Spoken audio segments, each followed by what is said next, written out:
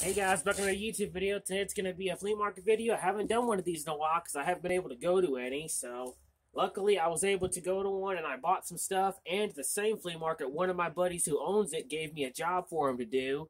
So that's awesome, and I'll talk about that here in a minute. And since I didn't get very much at the flea market, I also threw in some updates. So first things first, let's show off what I got at the flea market. So first thing I picked up was this buck 175 from 2000. Beautiful condition, but despite the wear, it's a North American Hunting Club edition.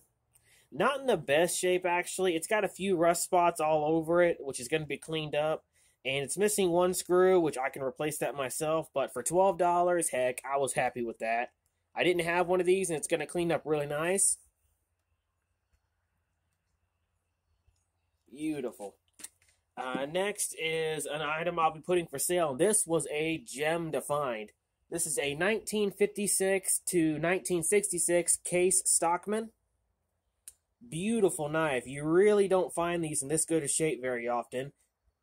And from my book I've got right here, this is the stainless model from 1956 to 1966. Nearly mint condition, hardly seen any use. It's got some spots where there was oil on it over time and I rebuffed it, and there was a small little chip in this edge, but I fixed that. And this one will be going for sale on eBay to anybody who wants it.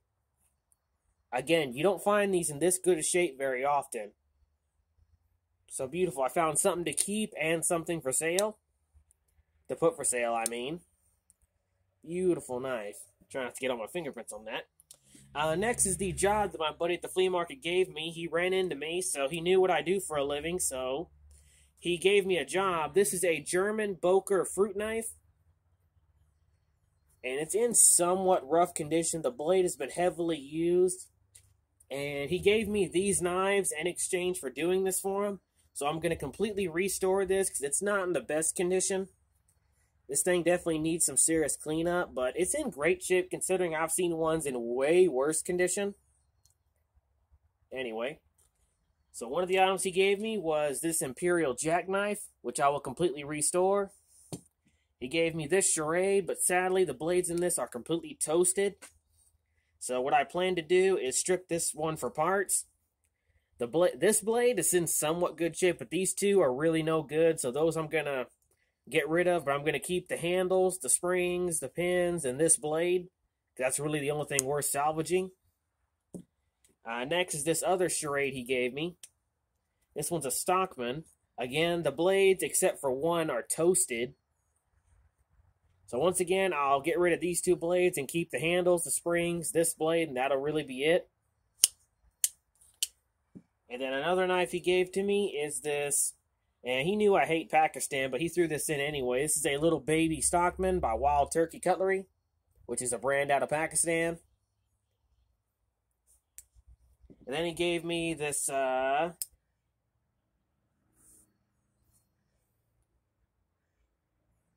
German Sogbuster. I think it's a German eye Sogbuster, but it has seen better days. This one, I'm going to clean up and see what I can do to it. And if it's not worth selling, I'll just strip it for parts and keep the handle, get rid of the blade. Beautiful. Alright, that's all stuff I got at the flea market. Thank you very much, man. I will look forward to restoring this for you. So next is a couple of updates.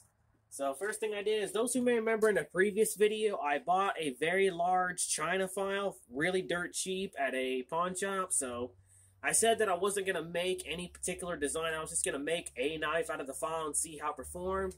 And this is what I came up with. Just a simple spear point design with a simple handle. Very thick for definitely thick stock. But again, I completely just made a simple knife. I wasn't really going for any particular design. So like I said, I'll use this for a while and make a nice beater knife out of it and see what happens. Because I'm pretty sure this being a China file, it's probably not really that good. Next is on my Denix 1911 that my good friend Edward got for me. And I've done some more modifications to this. I put a stronger spring in it, so now it's not rattling around. The only thing you hear rattling around is the hammer. and I put a stronger spring in it so that way it sounds more realistic. And I polished the barrels so it rides a lot smoother, and I put a new spring in the back right here so that way this doesn't just rattle around. And then I textured the grips and gave them a little bit of checkering to make it look old. Beautiful replica, again, one of my favorites. And then next is on a couple of screwdrivers my good friend Outdoors got for me. Those who may remember in one of the older videos, he sent me a whole bunch of rusted screwdrivers, and I've restored a few of them. Here's a flathead that I completely restored.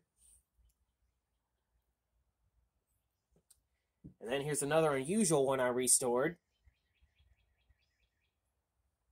And last but not least is this one I modified. This one originally was terribly beat up. The tips were broken, so I actually turned it into a nice little four-sided point dagger.